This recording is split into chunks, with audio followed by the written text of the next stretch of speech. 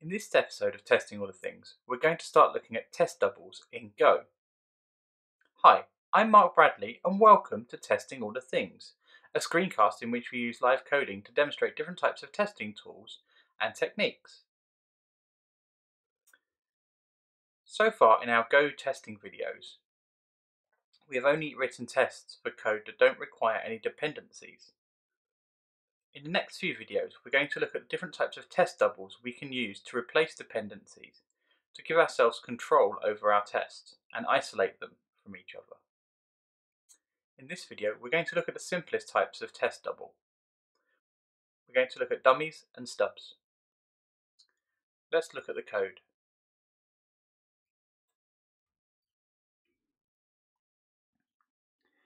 The application we're going to make over the next couple of videos is going to be a driving license number generator. We're going to create a very small application and we're going to make use of all the different types of test double. Some of the examples are very contrived to keep the application as simple as possible, but also allow me to demonstrate the different types of test double. In this first video, we're going to look at the test doubles dummy and stub. We're not actually going to use the dummy test double in this video, we're just going to talk about it. So the dummy is the simplest form of test double. It does just enough to implement the interface that it's doubling. I'll show you an example of a dummy as we make a start on this application, but we won't use it, we'll move on to making a stub. So the functionality we're going to add to our driving license number generator today will be handling the case when an applicant is too young to be generated a driving license number, or the applicant already has a driving license so cannot have a second. Let's make a start on writing this code. So we're going to be using Testify to give us test suites and to do assertions against. But in these videos, we will not be using its mocking functionality or its test double functionality. We'll just be hand coding our own test doubles. So let's make a start. We'll create our first test.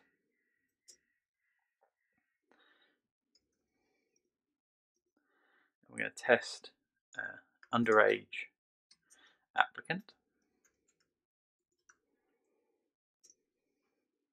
At this point, need an interface to implement against. So we can create this over here in our implementation file. So type applicant, use an interface, and for today we're going to create two functions on our interface. So the first one is over 17. That returns Boolean. That's for our first test, and the other test is holds license. That also returns a Boolean. So that's our application. So that's our applicant interface as it stands. We will be adding to this over the next few videos. But for these tests, we don't really care what structure holds implements this interface. All we care about is that our test doubles implement it. So now we have our applicant interface. Now we need an underaged applicant. So we can create one of those here.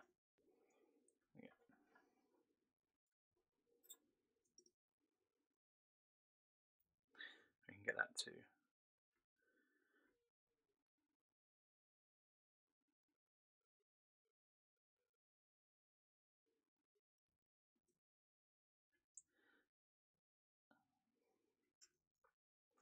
okay. So we're creating our underage applicant. Now if we do Option Enter, we can get it to implement the interface for us. So we can just do applicant. Applicant, there we go. And it creates everything for us.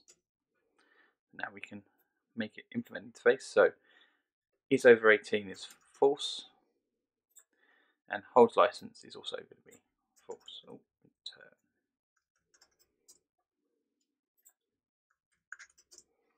So this is our stub method. Going back to the dummy, so that if we had some functions here that return strings, a dummy would just return an empty string. It would just do enough to make the test pass. Now, when you're doing test first, test driven development, I haven't really come across a good use case for a dummy, because usually as soon as you have a dependency, you need to start using it. Now, the times I've found dummy test doubles the most useful is when I'm testing code that was not created with tests, when I'm adding tests to a piece of code that's untested. Dummies at that point become very useful, because you might have a case where you're writing a large number of tests that don't actually get down to touching your test double. So at that point, you don't want to put any effort into the test double. You just want to make sure you can pass it in. You just want to be able to pass it into the constructor or into the function, and then just implement the interface so it compiles, but it doesn't need to be used yet. Another time you might use a dummy is for something like a logger. If you have to pass in some form of a logging thing where you don't really care, you're not interested in testing it and kind of looking at what its use. A dummy is another good thing, because you can just throw things at your kind of null logger almost and not worry about it. Anyway, back to our stub. So our stub is slightly more advanced, but not much more advanced than a dummy test double. A stub just returns a hard-coded set of values.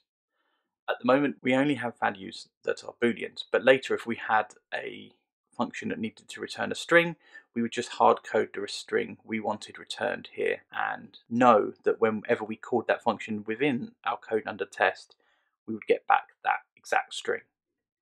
So we have our first stub, our underage applicant stub, and now we can do instance of it. And now we need a license generator. So we'll go driving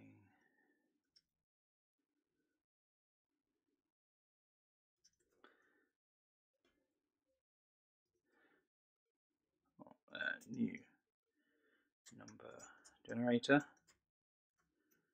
something like that. If we do license generator dot generate, and we pass in our applicant. Now we know we're going to get an error back, so we'll ignore the first argument, and we'll look at the second argument, which is going to be our error.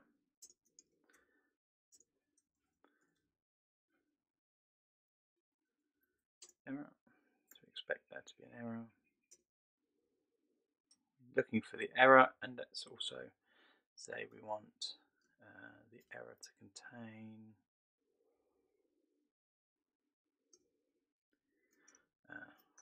under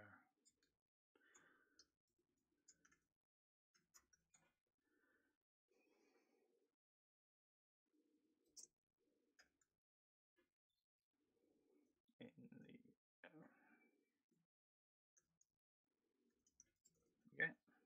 okay. So there's our test set up. We've got our stub instantiated, and we're throwing it into the generate function. So let's start creating some code. So func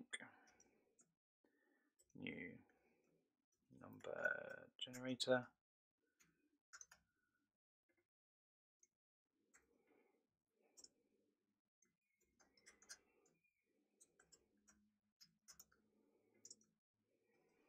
Okay, so we need a number generator.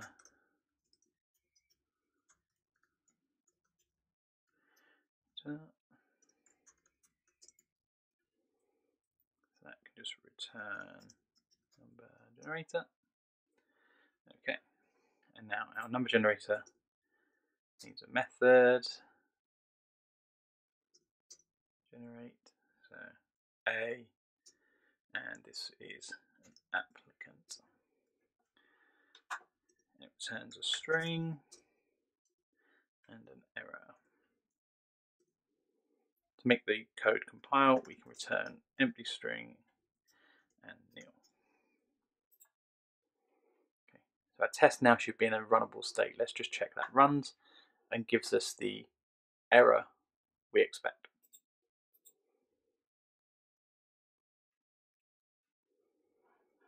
So the test failed, and it failed because it expected an error, but it got nil.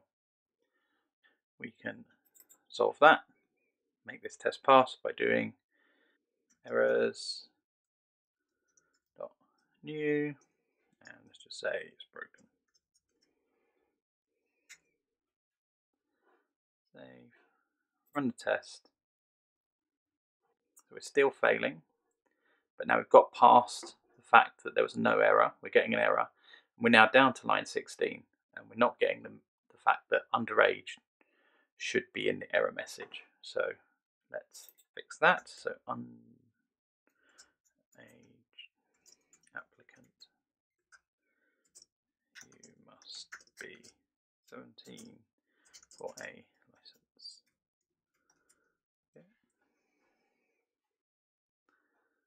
Okay, and now if we run it,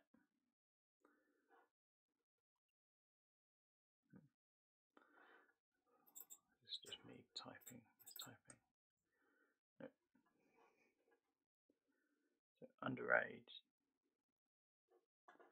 all the way around, S contains, it's the wrong way around.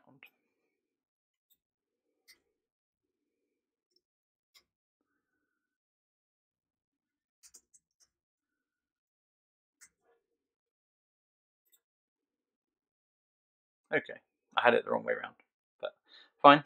So our test passes, and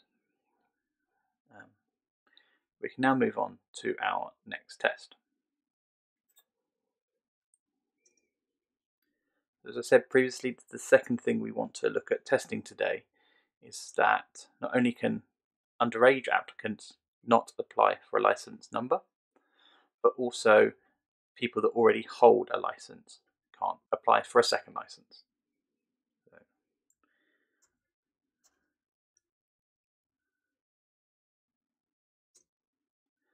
yeah, on the same suite, test no second license. Okay. Yet again, now we need another stub. So we will create that down here. So this is license holder applicant.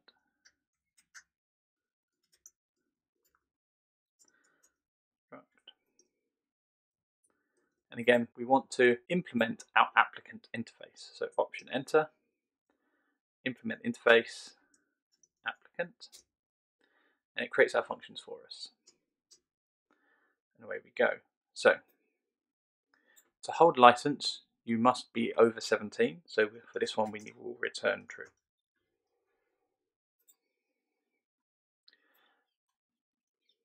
And you also must already hold a license to be our license holder. So return true again.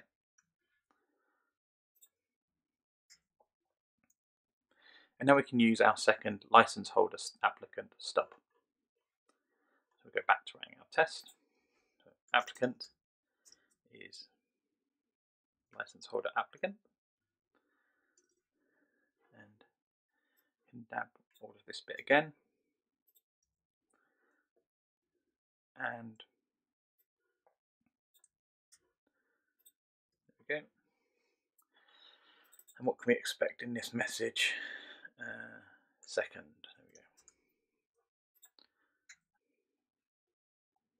Or actually, let's use duplicate. There we go.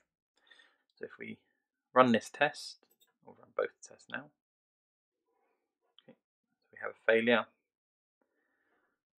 On line 26, underage applicant, you must be 17 for a license, not contain the word duplicate. So we now need to write a bit more code.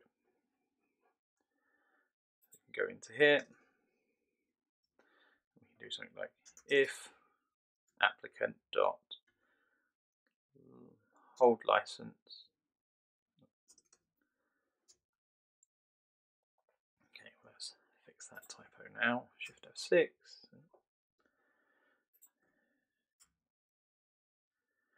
What do we do?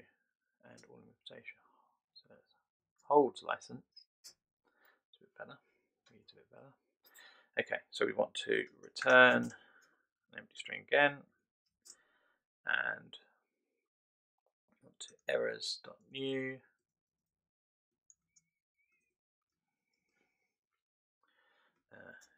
Duplicate applicant. You can only hold one license. Now if you run the tests, everything's gone green. Okay. So at the moment we have a very simple application. We're just catering for some of the error cases, the sad cases of our application. We want to so at the moment we've got a guard statement sitting at the top that stops us generating a license for someone that already holds a license. And then at the moment, the default behavior for this application is it assumes you're under 8. And that's where we're going to leave our application for today. So we're just making use of our stubs, things that implement the interface and return hard-coded values for us so that we can use them and know that they do exactly what we need them to do within our code under test.